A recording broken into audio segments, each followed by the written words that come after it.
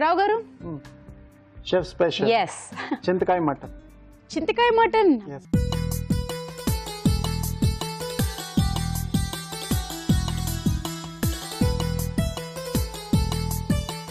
చింతకాయ mutton so పుల్లగా ఎవరికి ఇష్టం ఉండదు మరి దానికి కావాల్సిన పదార్థాలు ఏమిటో చూద్దామా చింతకాయ మటన్ తయారు చేసుకోవడానికి కావాల్సిన పదార్థాలు చింతకాయలు 100 గ్రాములు మటన్ 1/2 కిలో తరిగిన పచ్చిమిరపకాయలు 2 మసాలా దినుసులు కొద్దిగా తరిగిన ఉల్లిపాయ 1 అల్లం వెల్లుల్లి పేస్ట్ 1 టీ స్పూన్ ధనియాల పొడి 1 టీ స్పూన్ జీలకర్ర పొడి 1 tea spoon garam masala 1 tea spoon ఉప్పు తగినంత కారం తగినంత పసుపు చిటికెడు కొత్తిమీర కొద్దిగా నూనె 3 టేబుల్ స్పూన్లు కావాల్సిన పదార్థాలు చూశారు కదా రావు గారు స్టార్ట్ చేద్దాం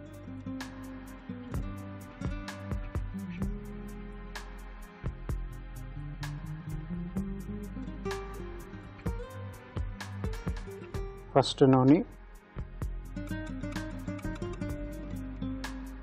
చింతకాయలు ఉడికించేసి రసం అవునండి యాక్చువల్లీ చింతకాయలను ఒలిచి చిన్న పీసులు చేసి బాగా ఉడకపెడితే ఆ జ్యూస్ అంతా మళ్ళీ దాన్ని బాగా ఎక్స్ట్రాక్ట్ చేయాలన్నమాట మీరు కొంచెం థిక్గా కూడా చేసుకోవచ్చు కొంచెం తక్కువ కొంచెం ఎక్కువ నీళ్ళు మీరు సీడ్స్ తీస్తే మీరు పచ్చి చింతకాయల్లో మీకు అంత ఈజీగా రాదన్నమాట తొక్క చేదొచ్చేస్తుంది అంటారు అది తీసిన తర్వాత మీరు కొంచెం దానికి సరిపట్ ఎంత కావాలో అంత నీళ్లు పోసుకొని బాగా మరగబెడితే దాని తర్వాత ఆ గుజ్జు అంతా చేతిలో నుంచి మీరు చేసి ఇలా నీళ్ళు తీసుకోవాలన్నమాట సో అది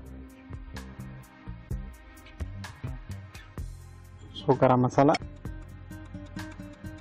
తర్వాత ఉల్లిపాయలు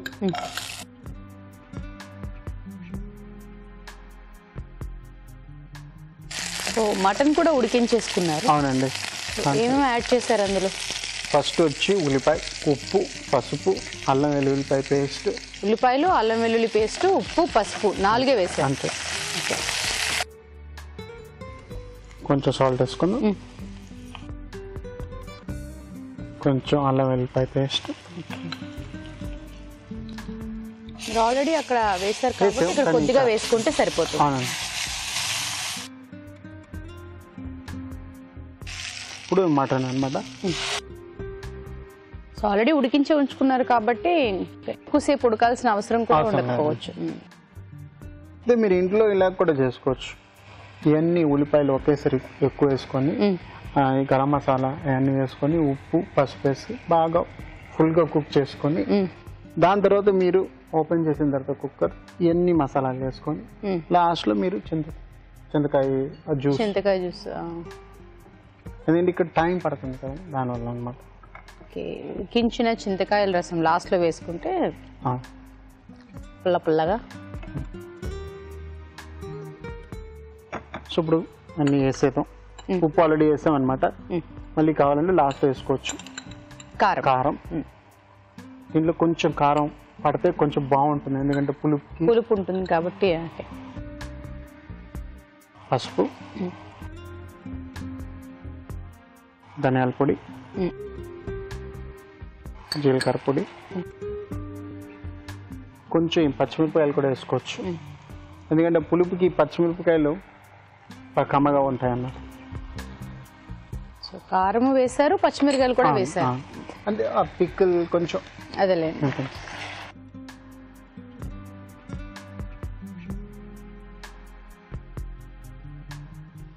కొంచెం కలుపుకుంటే చింతకాయ రసం వేస్తున్నారు అంటే పులుపు అంతా అడుగుకి వెళ్ళిపోయి ఉంటుందేమోనని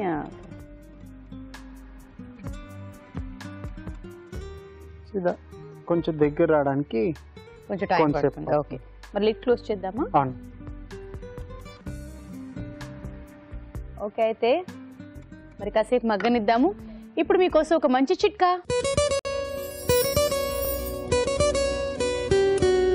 ఇప్పుడు మీకోసం ఇంకో చిట్కా కరివేపాకులో ఎన్నో పోషకాలు ఉన్నాయండి ముఖ్యంగా బీటా కెరోటిన్లు ప్రోటీన్లు సమృద్ధిగా ఉన్నాయి అందుకే మనం కూరలో వేసుకున్నప్పుడు కరివేపాకు తీసి పక్కన పెట్టేయకుండా వీలైనంత వరకు కరివేపాకును తీసుకోవడం వల్ల జుట్టు రాలడం తగ్గడమే కాకుండా కొత్త జుట్టు రావడానికి కూడా ఎంతగానో ఉపయోగకరంగా ఉంటుంది అలాగే తల మీద తేమ అనేది ఇంకిపోకుండా ఉంటుంది ఇలా రకరకాల ఉపయోగాలు ఉన్నాయి ఏవైనా గాయాలైతే కూడా అవి త్వరగా మానిపోవడానికి కూడా కరివేపాకు ఎంతో ఉపయోగపడుతుంది కాబట్టి వీలైనంత వరకు కరివేపాకు తినడాన్ని అలవాటు చేసుకోండి చిట్కా చూశారు కదా రావు గారు మీకు పులుపు వాసన వస్తుంది నాకు ఆ చింతకాయలు స్మెల్.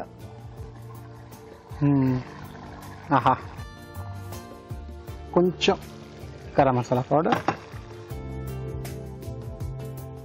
కొంచెం కొత్తిమీర, ఇప్పుడు of చేసేసుకో. So garam masala వేయంగానే of చేసేసారు మరి? ఓకే, అంటే కలిపితే మీకు ఆ వేడిలోనే సరిపోతుంది అనుకుంటున్నారు.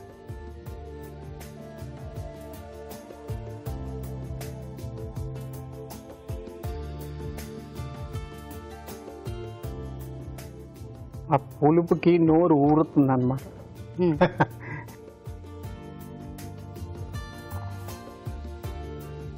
చింతకాయ మటన్ రెడీ. Thank you. చింతకాయ మటన్ రెడీ. మరి దీన్ని టేస్ట్ చూసే ముందు దీని తయారీ విధానం ఎలాగో మరొకసారి చూద్దామా? చింతకాయ మటన్ తయారీ విధానం. ముందుగా చింతకాయలు ఉడికించి గుజ్జు సిద్ధం చేసుకోవాలి.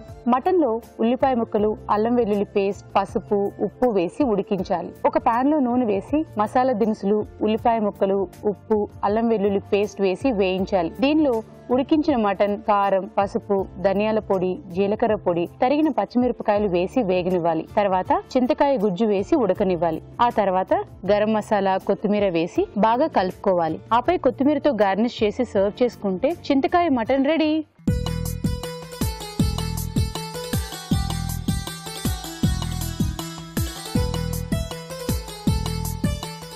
చింతకాయ మటన్ రెడీగా ఉంది. నాకు నోరు ఊరుతుంది. చక్కగా రైస్, ఏ బ్రౌన్ రైస్ ఇచ్చారంటే తగ్గ తింటాం కదా మేము. మాకు ఏ రైస్ అయినా ఓకే.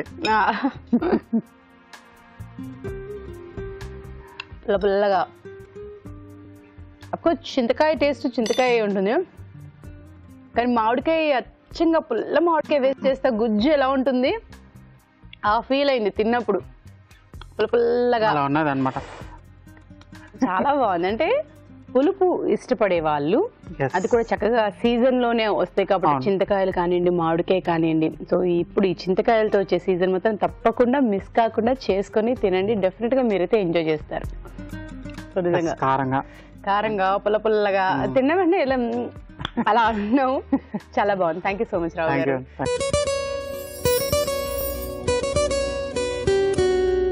ఇప్పుడు మీకోసం మొదటి చిట్కా. మామూలుగా ఎండలో ఎక్కువగా తిరగడం వల్ల, ఇంకా ఎన్నో రకాల కారణాల వల్ల చర్మం ట్యాన్ అయిపోతూ ఉంటుంది, నల్లబడిపోతూ ఉంటుంది, మురికి పట్టేస్తూ ఉంటుంది. ఇలాంటప్పుడు కొద్దిగా పెరుగు తీసుకుని దాంట్లో నిమ్మరసం కలుపుకొని బాగా మిక్స్ చేసుకుని ముఖానికి, మెడకి, చేతులకి బాగా మృదువుగా మర్దన చేసుకుని ఒక 10-15 నిమిషాలు అలాగే వదిలేసి ఆ తర్వాత గోరువెచ్చటి నీళ్ళతో వాష్ చేసుకుంటూ ఉండాలి. ఇలా వారానికి 1-2 సార్లు కనుక చేస్తూ ఉన్నట్లయితే ఈ నలుపుదనం అంతా కూడా తగ్గిపోయి చర్మం బాగా కాంతివంతంగా, హెల్దీగా తయారవుతుంది.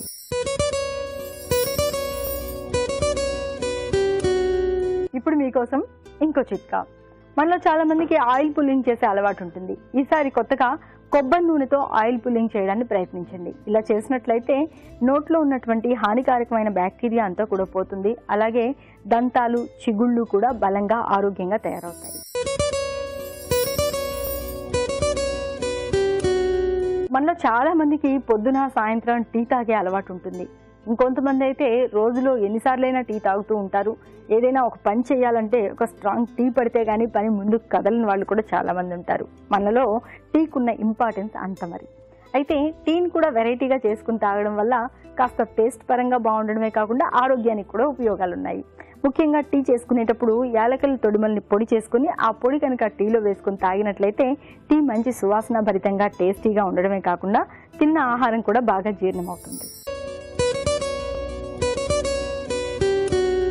ఇప్పుడు మీకోసం ఇంకో చిట్కా. ప్రతిరోజు ఒక యాపిల్ తీసుకుంటే డాక్టర్కి దూరంగా ఉండొచ్చు అనేది పాత సామెత అయినా కొత్తగా మనం ఎప్పుడూ చెప్పుకుంటూనే ఉంటాం. అయితే నిజంగా కూడా యాపిల్లో ఎన్నో పోషకాలు దాగున్నాయి. ముఖ్యంగా పీచు సమృద్ధిగా ఉంది. రకరకాల విటమిన్స్, మినరల్స్ అన్నీ కూడా ఉండడం వల్ల ప్రతిరోజు ఒక యాపిల్ తీసుకుంటే రోగనిరోధక శక్తి పెంపొందుతుంది, జీర్ణశక్తి మెరుగుపడుతుంది. ఇలా రకరకాల ఉపయోగాలు ఉన్నాయి. ముఖ్యంగా బరువు తగ్గాలనుకునే వారికి కూడా ఇది చాలా వరకు దోహదం చేస్తుంది. ఇప్పుడు మీకోసం ఇంకో చిట్కా. కరివేపాకులో ఎన్నో పోషకాలు ఉన్నాయండి. ముఖ్యంగా బీటా కెరోటిన్లు, ప్రోటీన్లు సమృద్ధిగా ఉన్నాయి. అందుకే మనం కూరలో వేసుకున్నప్పుడు కరివేపాకు తీసి పక్కన పెట్టేయకుండా వీలైనంత వరకు కరివేపాకును తీసుకోవడం వల్ల జుట్టు రాలడం తగ్గడమే కాకుండా కొత్త జుట్టు రావడానికి కూడా ఎంతగానో ఉపయోగకరంగా ఉంటుంది. అలాగే తల మీద తేమ అనేది ఇంకిపోకుండా ఉంటుంది. ఇలా రకరకాల ఉపయోగాలు ఉన్నాయి. ఏవైనా గాయాలైతే కూడా అవి త్వరగా మానిపోవడానికి కూడా కరివేపాకు ఎంతో ఉపయోగపడుతుంది. కాబట్టి వీలైనంత వరకు కరివేపాకు తినడాన్ని అలవాటు చేసుకోండి.